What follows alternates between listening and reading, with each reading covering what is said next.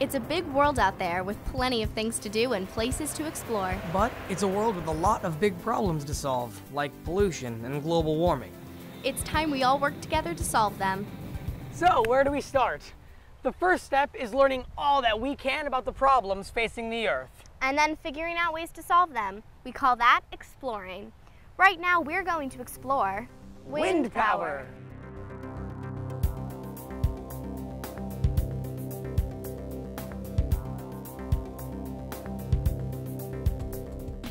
Wind power is defined as the process of transforming the kinetic energy of the wind into electrical energy. And, if you think about it, wind is one of the most widespread, readily available, renewable natural resources on Earth. It's virtually everywhere, and it's free. And, interesting fact, wind power is actually derived from solar power.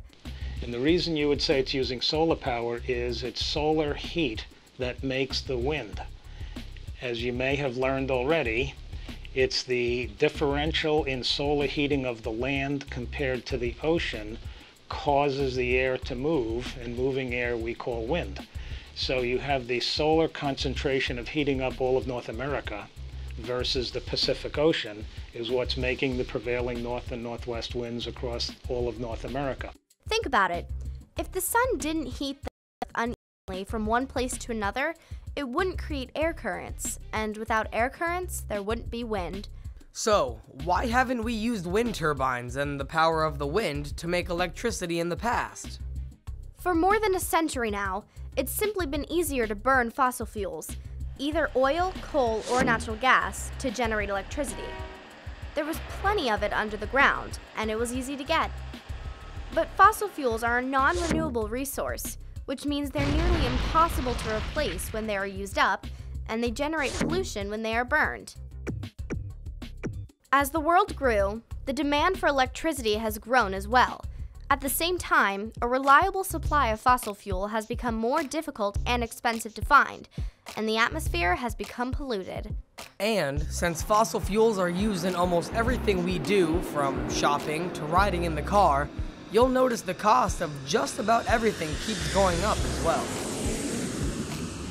More than half of what we use in oil we have to import from other places, some of which are not particularly friendly, really. So the more windmills we put in, the more we can use less oil or emissions or that kind of thing. Today, there's a need for a more eco-friendly, affordable, and renewable source of energy. They call that green power. And one source of green power is wind energy. Humans have been harnessing the power of the wind since the Chinese first invented the vertical axis windmill 2,000 years ago. Originally, windmills were just used for pumping water or grinding grain, thus the name windmill, because they used the wind to mill or grind grains. By 1390, the Dutch had developed the horizontal axis tower mill design, which featured rotor sails that could be turned into the wind to work more efficiently and furled to avoid damage during storms. Windmills were popular and efficient and were used all over the world well into the 19th century until the invention of the steam engine provided a more reliable source of power. But as yet, nobody had designed a windmill that could generate electricity. In 1888, an American inventor named Charles F. Brush built a large post-mill-style windmill in Cleveland, Ohio. Using a multiple-bladed picket fence rotor and a large hinged tail, his was the very first windmill to incorporate a step-up gearbox that turned an electric generator at 500 revolutions per minute. Brush's windmill produced only 12 kilowatts of power, but it worked for 20 years, and demonstrated the possibilities of wind power electricity. Today, wind turbines are much larger and come in two basic designs: the egg beater style, vertical axis turbine, and the much more common horizontal axis, propeller style. The turbine is simple in its basic operation, but it is microprocessors, computers, load cells, aerodynamics, angle of attack to a half a degree. So it's really interesting that it can be so technically interesting and be a fundamentally good thing to be doing for the Earth and for the world that we all live in. Modern wind turbines are made up of 4 major components: a tower to support the rotor and drivetrain, a nacelle, an enclosure that usually contains a drivetrain, gearbox, and electrical generator, a rotor, or blades which convert the wind's energy into rotational, also called mechanical energy, and the electronic equipment needed to send electricity to the power grid. Inspired by the aerodynamics of airplane propellers and monoplane wings, rotor blades are usually made of fiberglass, reinforced polyester, or wood epoxy, and can measure as much as 295 feet from tip to tip. When mounted on top of a 300-foot tubular steel tower, a single windmill can reach over 400 feet in the air. They're quite big. The nacelle blades, well over 200 tons in size. But again, the size is to get the swept area to slow down more air molecules to make more electricity more cost effectively. Interestingly, technologically, 3 blades seems to just balance better than 2. There's a physical reason for it, but 3 blades, they're shaped like airfoils. They can pitch to regulate the power. So each wind turbine is autonomous, meaning it controls itself. So when the wind is too strong, it will pitch the blades to reduce the power and keep the power at the right angle. So each one is regulating itself. The regulation of the power is done by sensors and onboard computer controls. So the sensors sense both how much wind speed is there and how much power is being made. It will then send a signal to motors and gears in the hub to pitch the blades to reduce the lift. That reduces the turning force, that reduces the energy. So it will go up to its maximum power and then it will just regulate itself there, sort of like cruise control in a car. So the wind turbine can point itself into the wind. Each windmill does that by itself. It has a sensor that senses the direction of the wind, and it will turn itself so it's always facing the wind for maximum power. Wind turbines operate on a simple principle.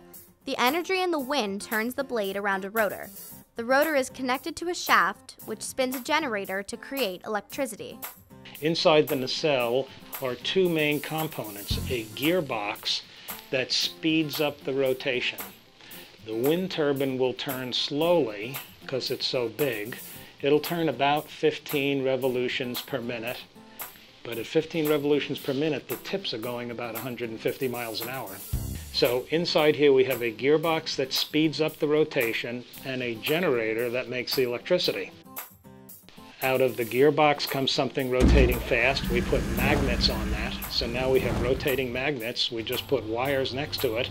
The magnets go past the wires. Electricity flows in the wire.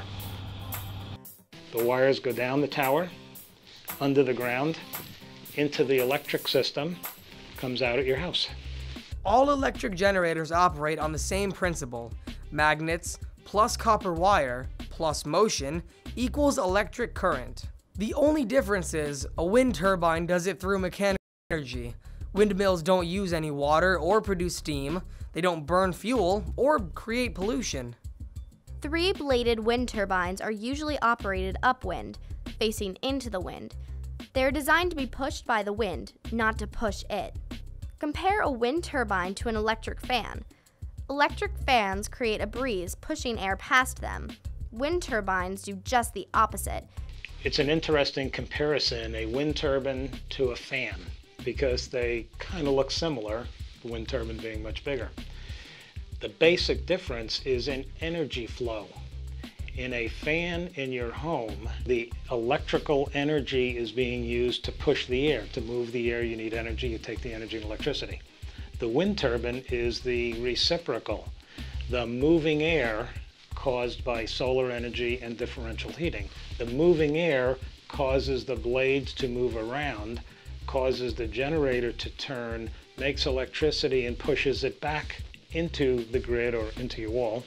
So they work similarly, they're the reciprocal of each other. Wind turbines are usually grouped together in what are called wind power plants or wind farms. where the power they generate is gathered and sent to the electrical grid.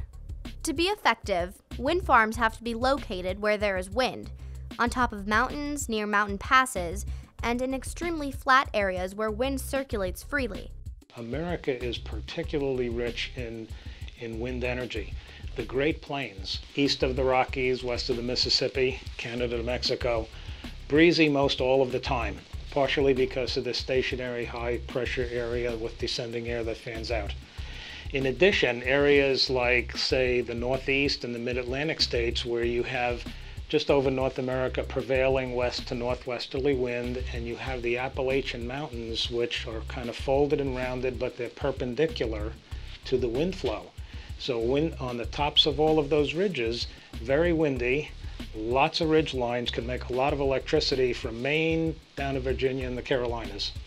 In addition, in the west, you'd have passes, mountain passes, and again, air being like a fluid is going to seek the path of least resistance, and so it spills through the mountain passes. For instance, Tehachapi and Palm Springs in California, where commercial wind really had its beginnings. Similar in the Pacific Northwest, mountain passes, the Columbia River Valley, same kind of thing with the air spilling through. So virtually every place in the U.S. Has good wind potential for the various reasons. Wind energy offers many advantages, which explains why it's the fastest growing energy source in the world. But it also has drawbacks. Wind power can be unreliable. In many places, the wind just doesn't blow strong enough to make the wind turbines produce reliable electricity. And when they do work, they generally produce less electricity than the average coal or natural gas power plant. Building a wind turbine farm can be expensive, and not everybody wants 100 windmills spinning in their neighborhood. You sometimes have collisions between the rotating blades and birds. That can be a factor. In the older days, some of the windmills were kind of noisy, less so now, not much noise at all. In spite of the drawbacks, it's expected that more and more of our electricity will come from wind turbines in the future. There is work to be done for the next 50, 60 years as we transform the whole world from burning, and therefore the emissions, and we're running out of the fuel, into making electricity from renewable energy that is sustainable, and it's a place where we all can make a difference and make the world a better place. Think about that the next time you crank up the heater or air conditioner or turn on a light switch. There are many ways we can use our natural resources more wisely. There's still a lot more to learn about the world and what makes it go round. And it's never too late to explore. You might be surprised about all you can learn. Until next time, I'm Katrina. And I'm Christian. See ya! Out there exploring.